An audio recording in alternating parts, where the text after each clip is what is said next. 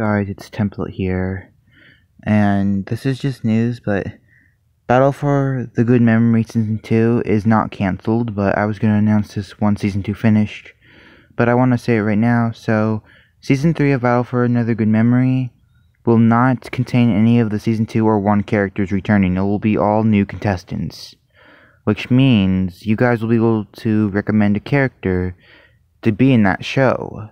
So there will be at least 14 characters, so the first 14 people, or if there's not enough people, I'll make my own characters in there, but the first 14 people who recommend a character, if that's how many people will come here, or recommend one, their characters will be in Season 3, whenever it starts. So that's all I wanted to say for this video. Bye.